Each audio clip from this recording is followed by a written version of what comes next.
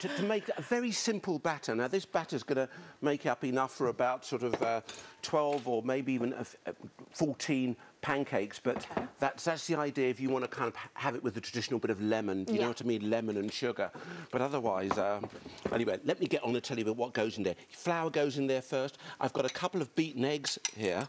Would you like to come and give me a little bit of a swirl there? Well, I'll certainly do my best. There we are, a couple of beaten eggs that are going in there with the milk.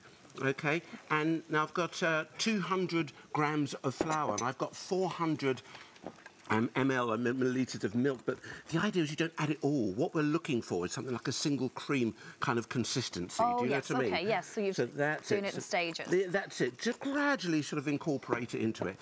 And then a pinch of salt. I don't mind whether you're doing savoury or sweet pancakes. Always add a little pinch of salt there. Yep. And for me, because this is sweet, I've told you what's going to go in there. That lovely apple, sultanas and coconut.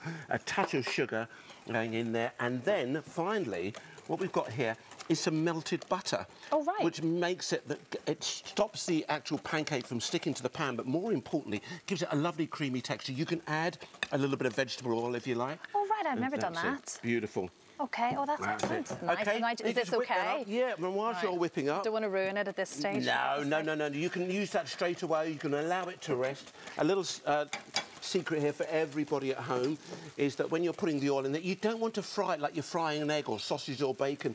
Put that in there, get your kitchen paper and swirl that around your pan there a little bit like that. Keep hold of that because you're going to be making lots of different pancakes.